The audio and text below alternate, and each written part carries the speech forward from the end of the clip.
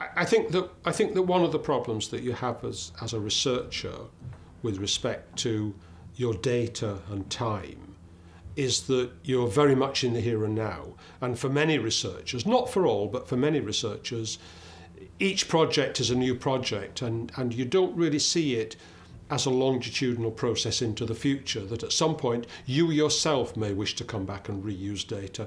Data reuse is often talked about as reuse by others.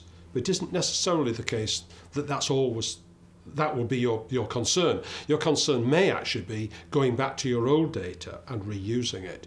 And I have certainly accumulated over a period of about 20 years longitudinal data sets without ever planning really to gather those data sets as such.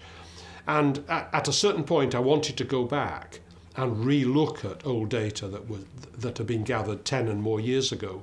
And I had firmly in my head that those data existed, and actually an assumption in my head that I could reread them, that I could recover them. And after many months of searching on old machines and in filing cabinet drawers, I sadly had to come to the conclusion that I had actually lost the data that predated the year 2000. And it wasn't a Y2K problem. It's just that I had never systematically ensured that I had gathered the copies and that I had actually turned the data into a readable format for now. So some of the old files that I was able to find was on proprietary software that I could no longer get hold of. Some of it was sitting on drives, zip drives of a kind that actually were unreadable now. And so as a consequence, just by accident and by forgetfulness, what was actually a 20-year long longitudinal data set, if reconstructed and worked up, actually could not be reconstructed.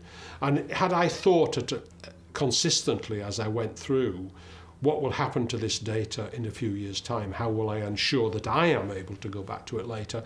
I would have actually taken actions at those points. But of course, you can't go back and rerun time.